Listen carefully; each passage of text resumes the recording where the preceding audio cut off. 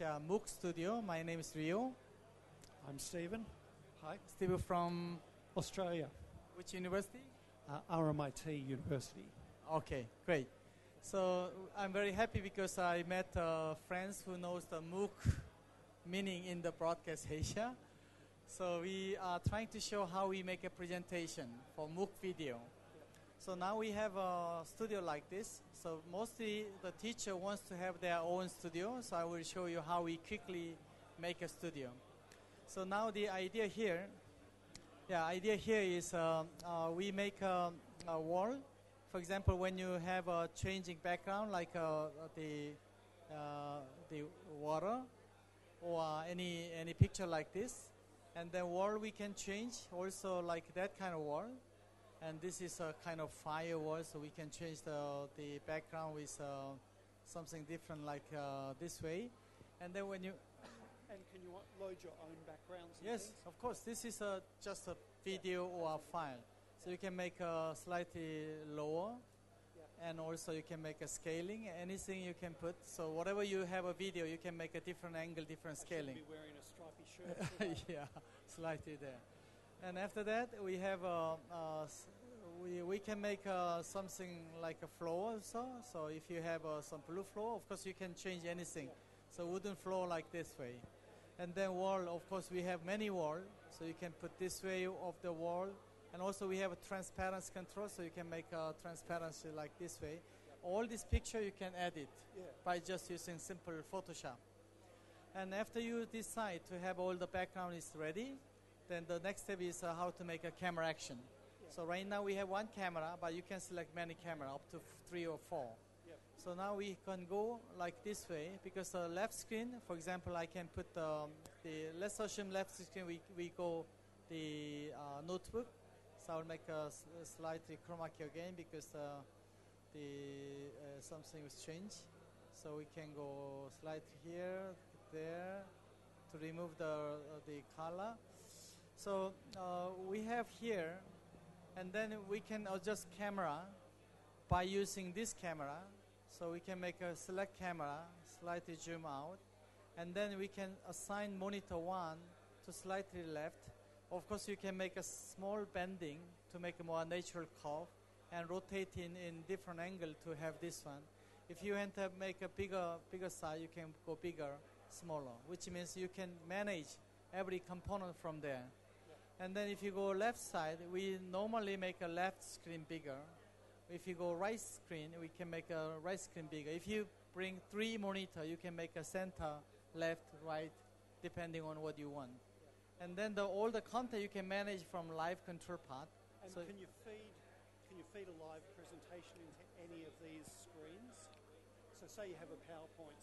Yeah. And you're talking to a PowerPoint. Yes. Can you feed that into, say, this? Yes, of course. And so then something else. We have fade in out duration. Yep. So you can assign 3 second fade out, fade in, showing in each content.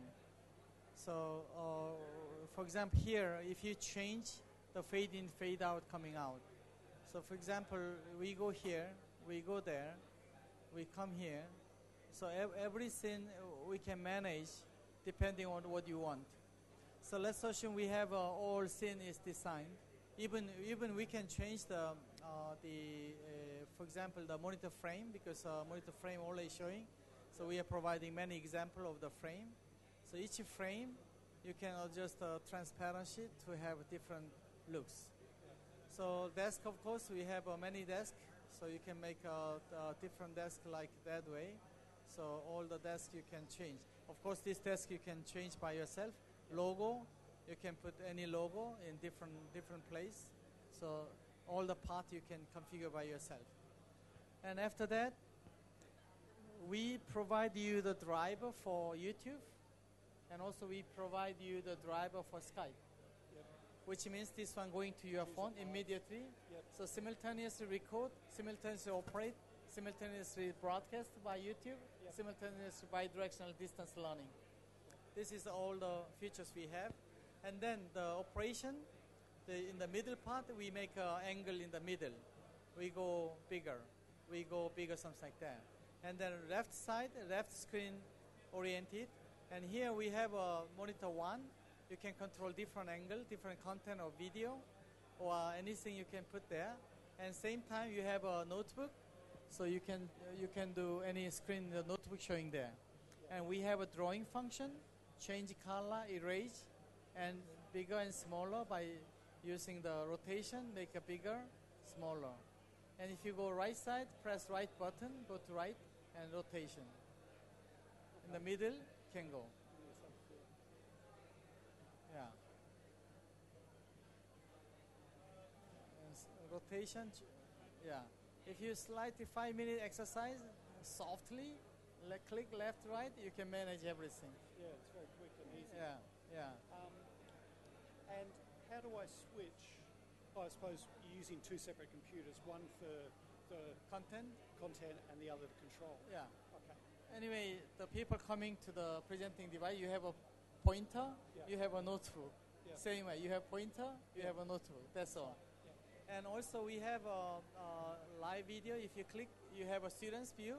We have a USB camera, for example. When you use a document camera, you can switch between the notebook and USB camera. This is the overlay. When you have a live stream, you have a live stream here.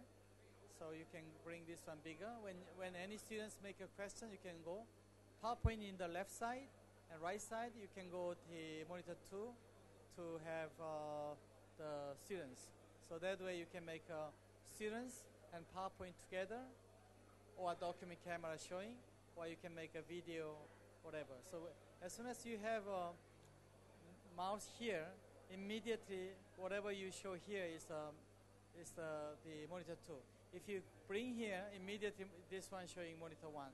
Yeah. So everything is intuitively designed.